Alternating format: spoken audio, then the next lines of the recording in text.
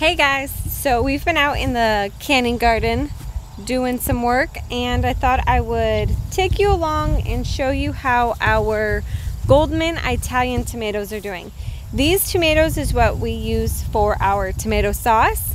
So we try to have a lot of plants each year, and our initial plan this year was to have enough to make enough sauce actually for the next 2 years, but unfortunately quite a few of our plants did not transplant well.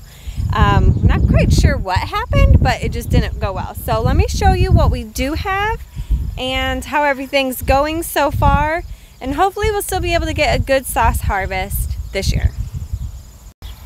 So we're working with cattle panels this year, and this is what we did our first year of gardening, and we really liked how it all worked out. We've experimented with different styles the last couple years, and we just have not been super happy. So we initially planted the first 5 panels was all Goldman Italian. Unfortunately, the first row is a complete row. The second row, I believe we're missing, oh, I'm sorry, we are missing 1 plant from the first row. I think we're missing 2 plants from the second row. Maybe only half of the plants made it from the 3rd row. Only 1 plant made it in the 4th row, and none survived the 5th row. So I'm not entirely sure what happened, but here's a look at where we are so far. I'll take you out to the first row just because it's the easiest and it's the most full.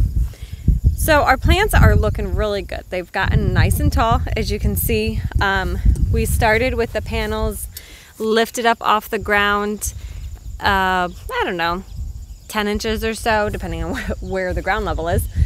And we've got drip irrigation started for the first time this year, which we are loving that. We will be investing in doing that on all of our panels, whether it's beans, tomatoes, it doesn't matter. Obviously, all of our tomatoes are still green. However, you can see that we have a pretty good amount of tomatoes coming up.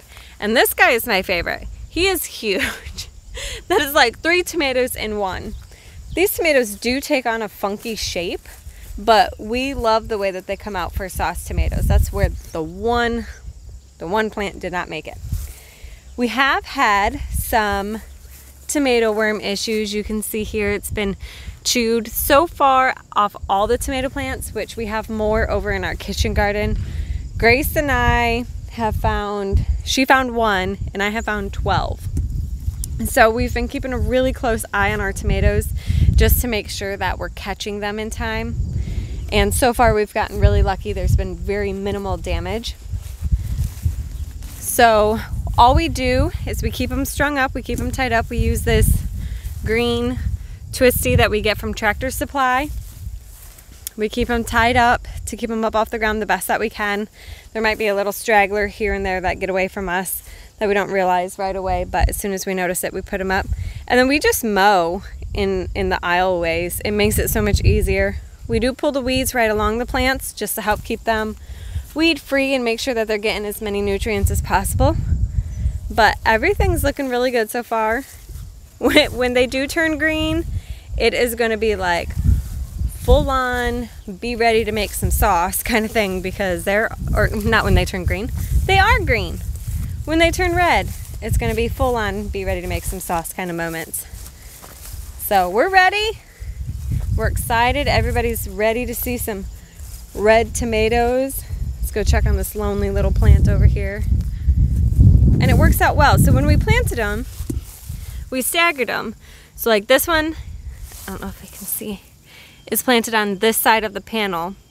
So then a couple of feet over, we planted the next one, which happens to be right at this T-post, on the other side of the panel. And then this one's on this side, and so forth. And we did that all the way down. Here's our lonely tomato plant over here.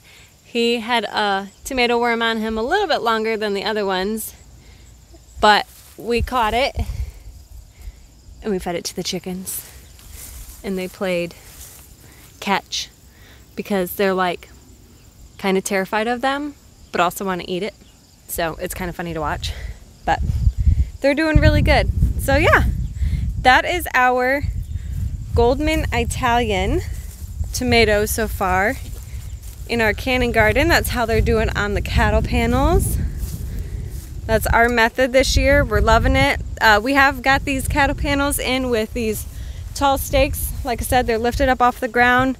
Next year we're going to alternate. We're going to do beans, peas, cucumbers, all sorts of other things through here just to help try to kind of replenish the soil a little bit. But these panels, all of them, will be staying here, keeping them permanent. And this is the way that we're going to do it. Again, this is the method that we have liked the most that we've tried. We've tried the Florida weave, we tried stakes and just running strings, and oh my gosh, we've failed, that's for sure. This is what we like the best, and our plants are happy and healthy, and we've got tomatoes, so I guess it's working. What's kind of funny is I'm super excited about tomatoes, and I don't like tomatoes. I don't eat them. I don't like them. I think they're nasty. But I love tomato sauce. I love Italian dishes. I love using sauce in dishes. So these tomatoes I get super excited about. And again, this dude here,